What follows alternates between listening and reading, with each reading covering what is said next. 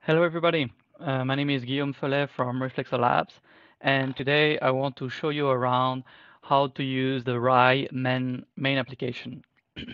Okay, so first, before we start, I recommend to everybody to go to reflexer.finance, our main website, go to resources, and click FAQ here.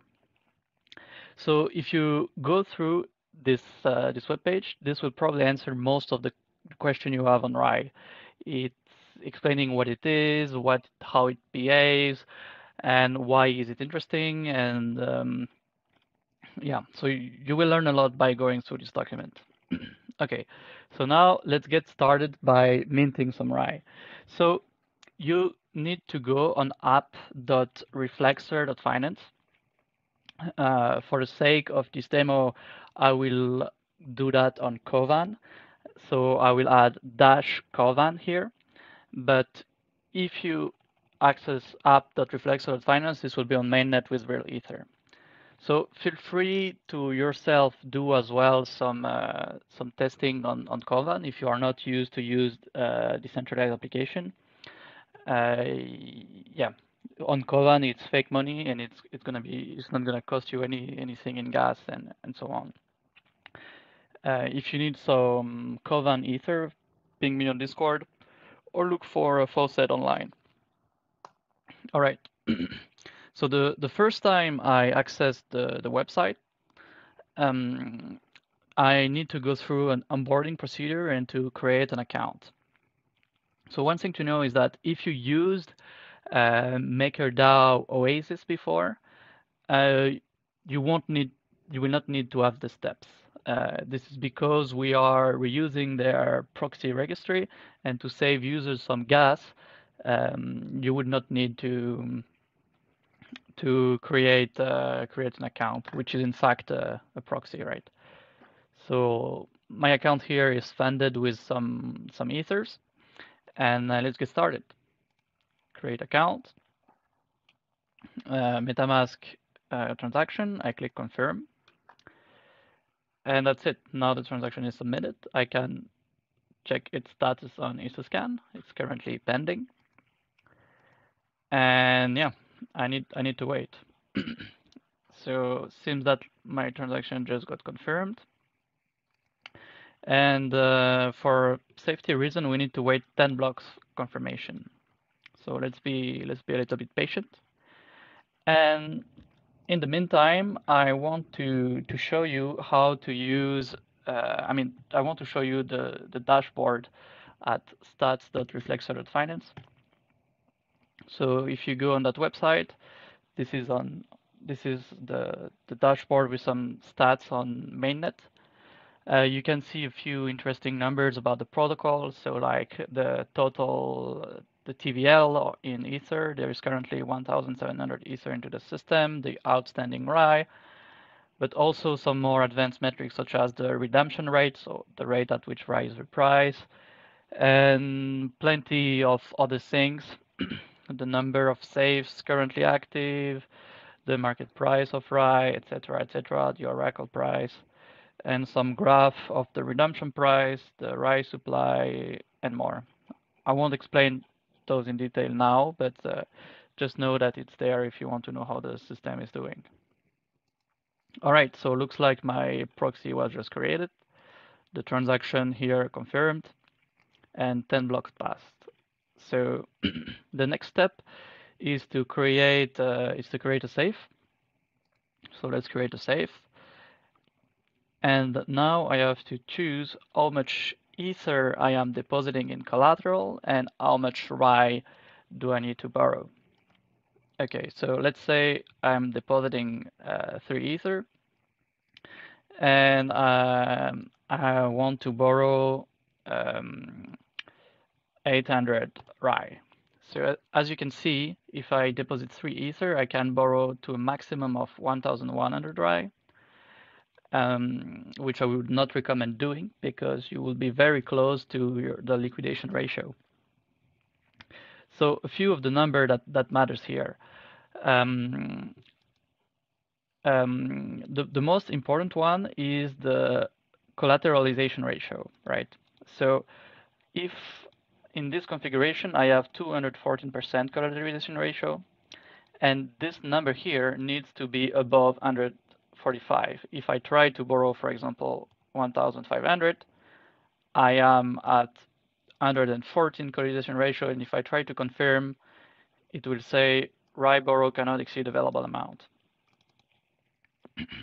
So yeah, this is something very important that you will have to manage your collateralization ratio. If Ether falls in price, this will go down, and you might get liquidated and pay this 12% penalty.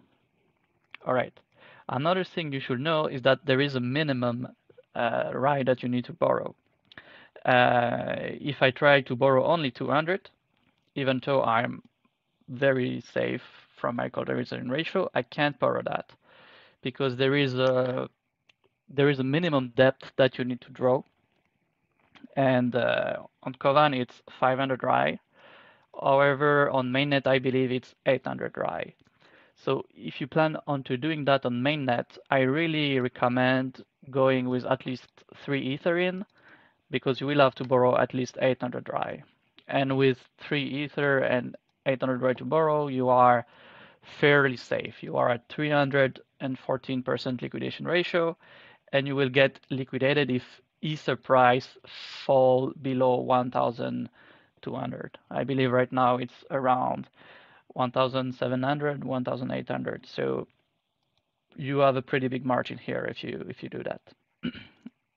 Okay, so let's go ahead and let's deposit 3 Ether and borrow 800 RAI.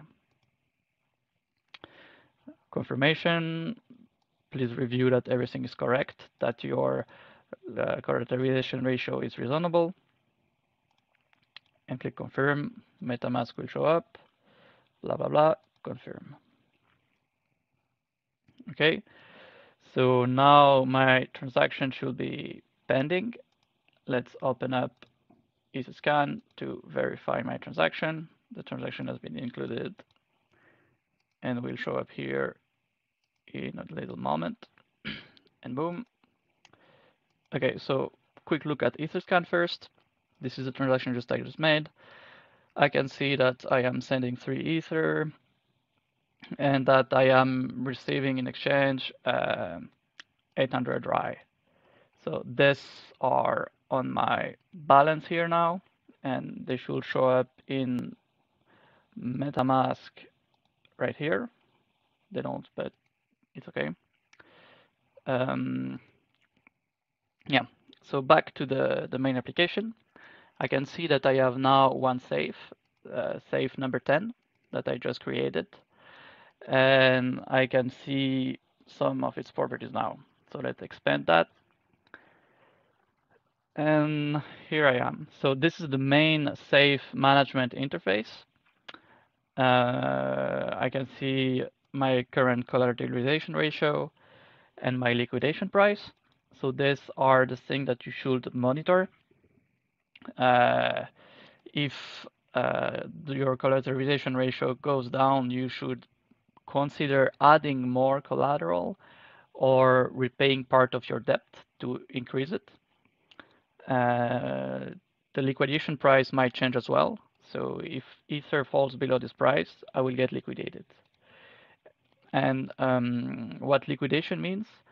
It means that all of my collateral and my debt will be taken away and put up for sale in the system.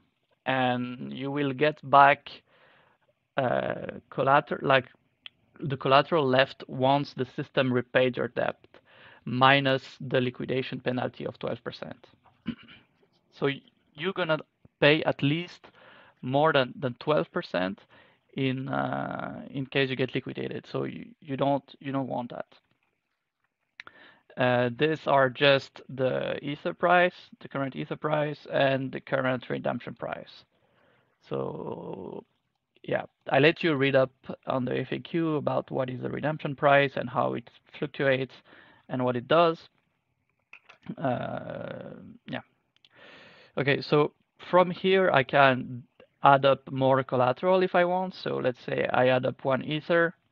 So my collateralization ratio will go up to 280%. or I can borrow more RAI if I wish, and this will make my collateralization ratio go down. You can also repay your debt and or withdraw or take out your collateral. So let's do that quickly. I won't I will not repay my debt, but I want to, let's say, withdraw 0.2 of Ether collateral.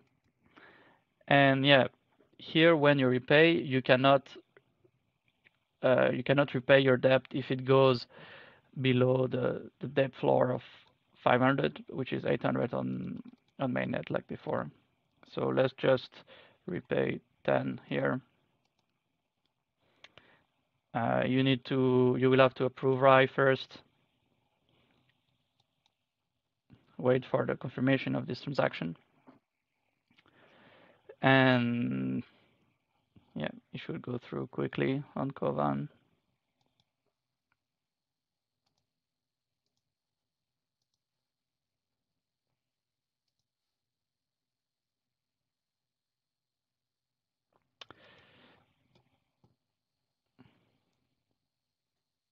Okay, so the transaction succeeded. Tick. And it showed up here. And now I can make my repayment and withdraw some Ether collateral. All right. One last thing you should know, this application connects to the blockchain through either an RPC endpoint or a subgraph here. By default, it should be the subgraph, but you can, with the subgraph, you have more data. For example, here is the safe history where I can see all the moves I made. And yeah, if you want, you can choose to rely on Infura with the subgraph. All right, that's it for this video. Thank you for listening, and yeah, see you on Discord or Telegram. Bye bye.